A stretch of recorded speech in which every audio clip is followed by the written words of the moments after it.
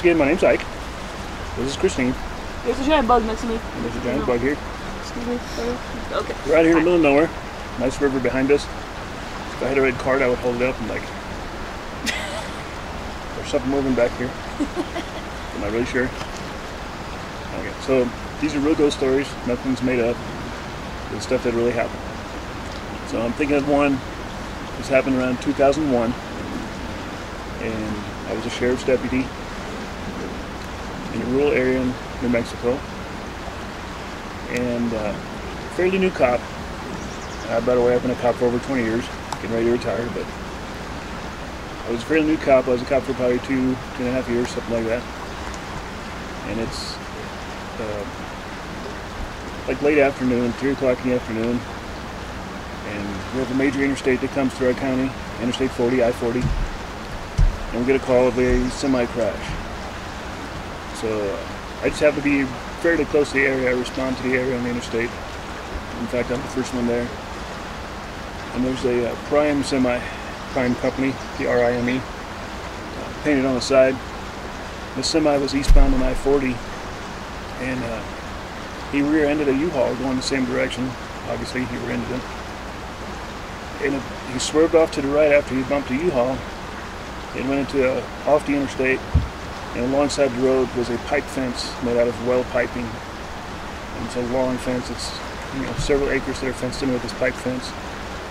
So the semi swerves off to the right, gets off the road, gets into this pipe fence.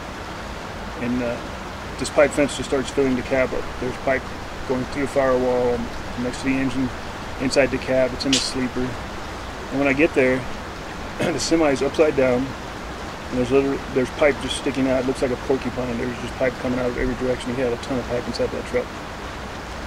So there's diesel spilling. It smells like something's on fire. Electrical.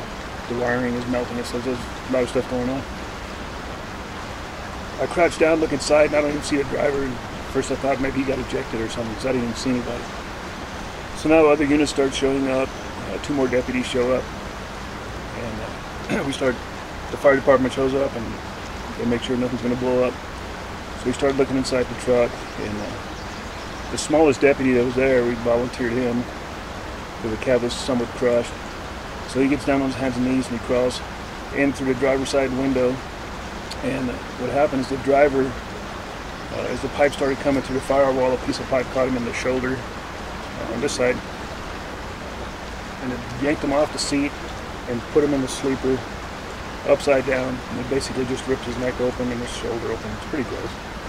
And he bled out. He was upside down, and there was no saving him. I don't want to be too graphic about it, but it took us forever to get him out. But I helped get him out of the truck, and we put him on a gurney, along with the firefighters. We didn't put them on a gurney. Firefighters assisted. We assisted them usually. But being a fairly new cop, this is the kind of thing you remember. And since I was the first one there, it was my crash. And rule of thumb for us was always first one on scene takes the call, does the report.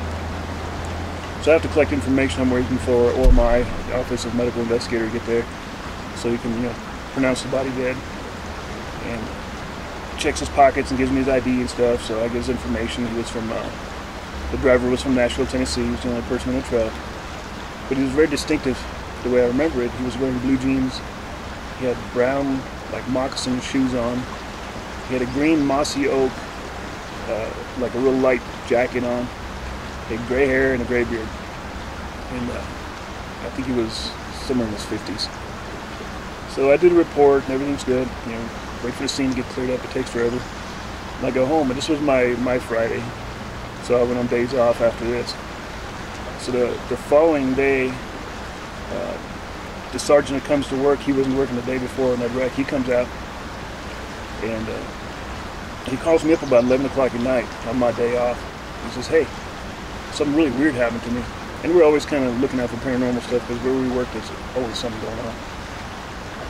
And I knew it was something pretty good because he called me at 11 o'clock to wake me up on my day off. And I'm like, "What's going on?" And he goes, "Well, I'm going down the interstate, East I-40, and there's a frontage road that runs alongside of it. And I see a person walking over there."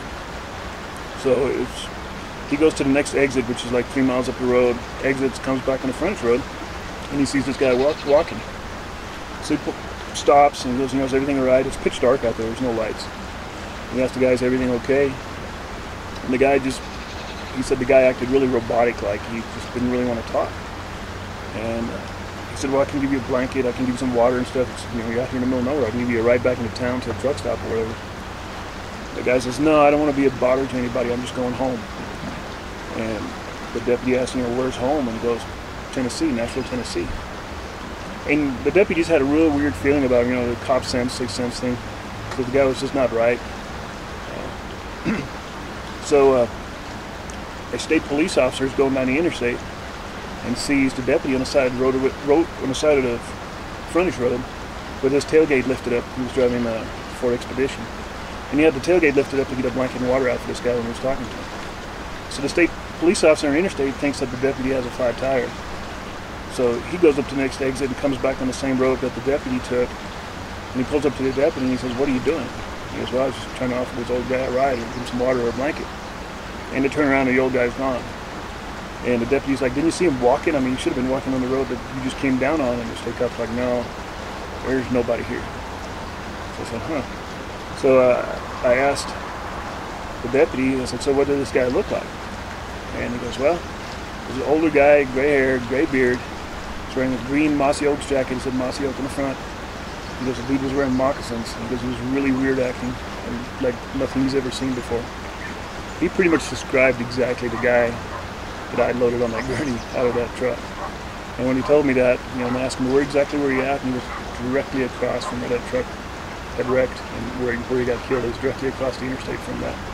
So that was pretty weird. I mean, for him, and the deputy had no idea of the wreck the day before because he was on days off, and we had a lot of wrecks on the interstate. But he described this guy to a T. And when he told me that story, it was pretty damn scary. That's pretty sad too, if you think about it. So I got plenty more stories like that. This is just one of many. Eventually I'm going to invite other cops on this channel if it takes off and have them tell some of their stories. But a lot of weird stuff going on.